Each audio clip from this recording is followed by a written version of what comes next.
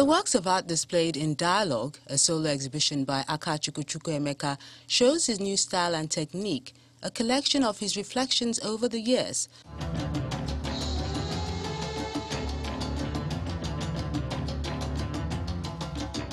It's like my personal reflections. It's like my notes, my diary notes.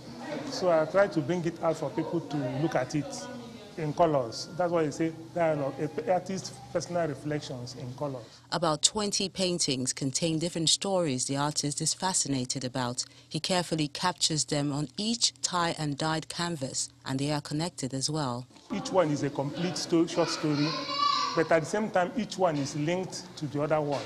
You know, it's like the story of the society, where an individual story does not make the story of the society. You have to collectively bring everybody's story and put them together to make a complete story.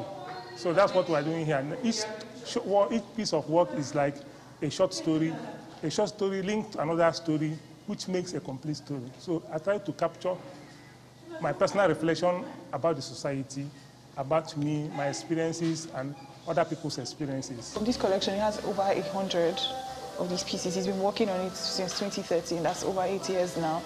And it's just basically his perspective of observing the sky. So he's using cloud formations to kind of tell a story of things that he's experiencing currently in society from his background. So it's like a personal journal for him. This is like a diary. He's illustrating things that he has experienced from religious background as well as friendships down to the very society that we live in. So each of these pieces tells a story about that. He takes time to explain some of the exhibits. The message that lies within has a lot to do with African literature.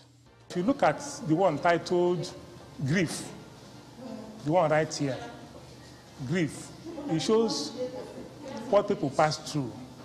You know, when you lose someone, it's called that sometimes you cannot say how you react when you lose someone. When they tell you, oh, this person is dead, you may not expect, you may not even know how you react. It's people around are the people that can tell you, look at how you react. Some even may want to jump into the river. Some will want to jump into the grave. They will lose control of everything. So I try to capture, having experienced loss of loved ones, I try to have an introspection. Grief, what does it mean?